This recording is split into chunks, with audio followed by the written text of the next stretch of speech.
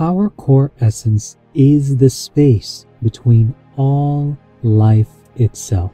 It's the space between all things, all experiences, all time, all space.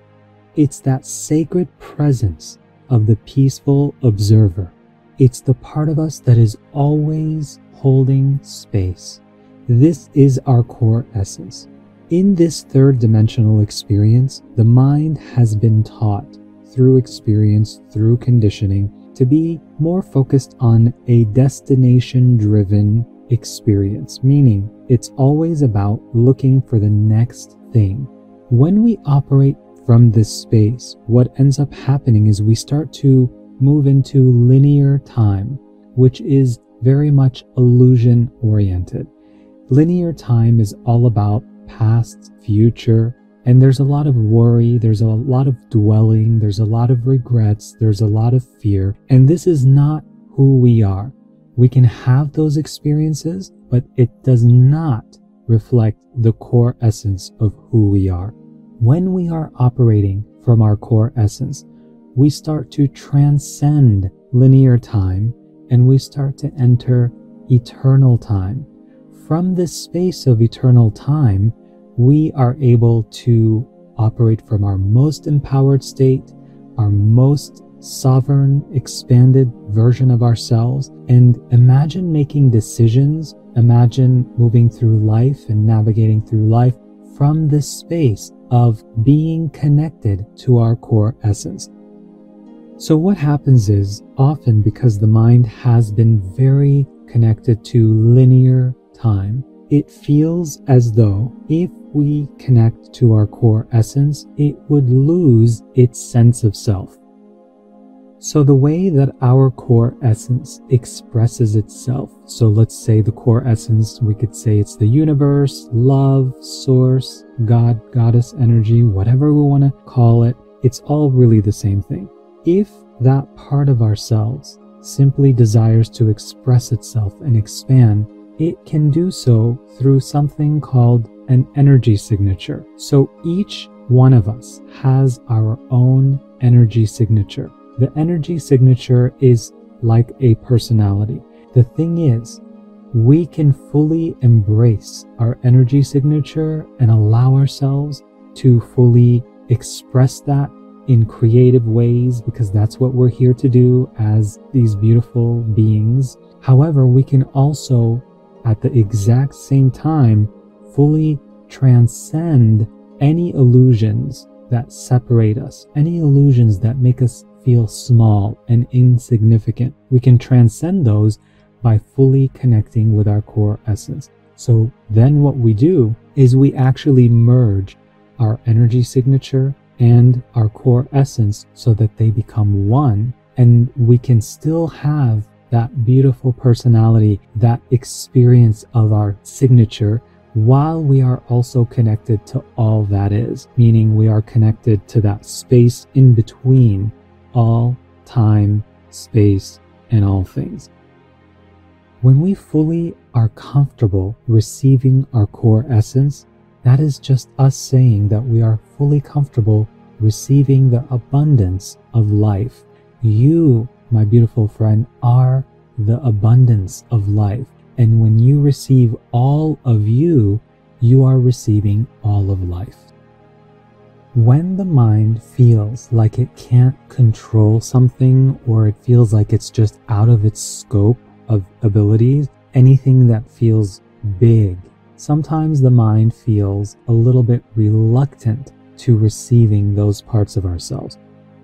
Science has actually shown us that there are two brains that we have in our brain. We have the prehistoric brain, which is very primal, very survival oriented, and then right around that, it's actually wrapped with a newer, more evolved brain that is much more in line with being connected. It's a direct channel. We can start to connect with our I am presence, with our spirit self. And so when we are in fight or flight, let's say you're walking across the street and there's a car coming, it's important to tap into that primal part of the brain to let us know, hey, move out of the way. However, when we are always operating from that space, we start to feel exhausted. We start to create limitations and barriers, and we start to have doubts and be in lack. If any of that sounds familiar to you, it just means that the primal part of the brain has been a little more developed than the evolved aspect of the brain. So let's go ahead and honor all the parts of us that worked so hard to refine the primal aspect of the brain, the parts of itself that did that in order to be safe and protected. The way that we can see the primal brain, the primal part of the brain, is 2, 3, 4, 5-year-old little child doing the best it can with its awareness to keep itself safe and protected. It thought that it didn't have a loving, compassionate presence that is always loving it, keeping it safe, holding space for it, giving it the opportunity to experience life. It forgot. It simply forgot that it had that. Let's remind it. Let's remind the primal parts of the brain that it has that compassionate presence, that it has that nurturing, mothering, loving father energy. It has that available for it. And let's show it how to receive that love. So the way we tap into our core essence is through the I am. So the I is actually the part of ourselves that is acknowledging itself. It's also acknowledging all of life. So the I is the acknowledgement. The am is the experience. So the I is the acknowledgement. The am is the experience. So when we are able to connect with the I, so the acknowledgement, I am one with all that is, and then the am is the experience, all that is right here and right now, then we can start to see something beautiful emerge. And we're going to do this through a process right now. So go ahead and in your mind's eye, your eyes are closed. I'm going to invite you to go ahead and visualize either a chalkboard, eraser board, or even it could be you're looking out into the ocean and you are seeing right in front of you the words, I am. So when you look at this word, I, just affirm it out loud, I. And then when you look at the am, just affirm out loud, am. And you can then go ahead and just say it and repeat it silently as you see it right in front of you, I am. So we're going to just focus a little bit on the I first. We're going to focus on the I. So just focus your full attention on the I, which is you acknowledging the self, you acknowledging divinity. And then we're going to gently bring our focus to the am, which is you acknowledging the experience. And then you're going to go back to the I, and then to the am. I am. I am.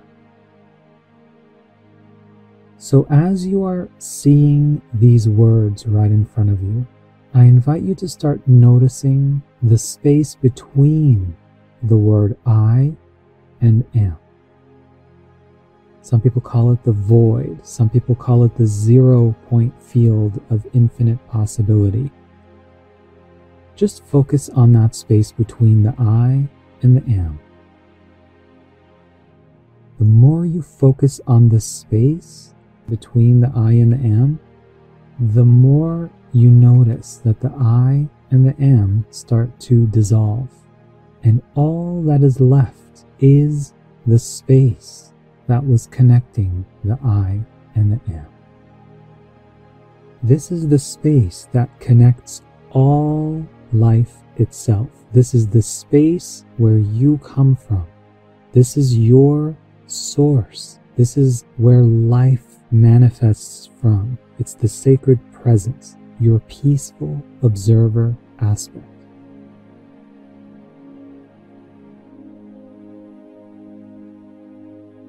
ask yourself, what would it feel like right now if you allowed yourself to let go of the I and to let go of the am and simply bask in this space of your core essence?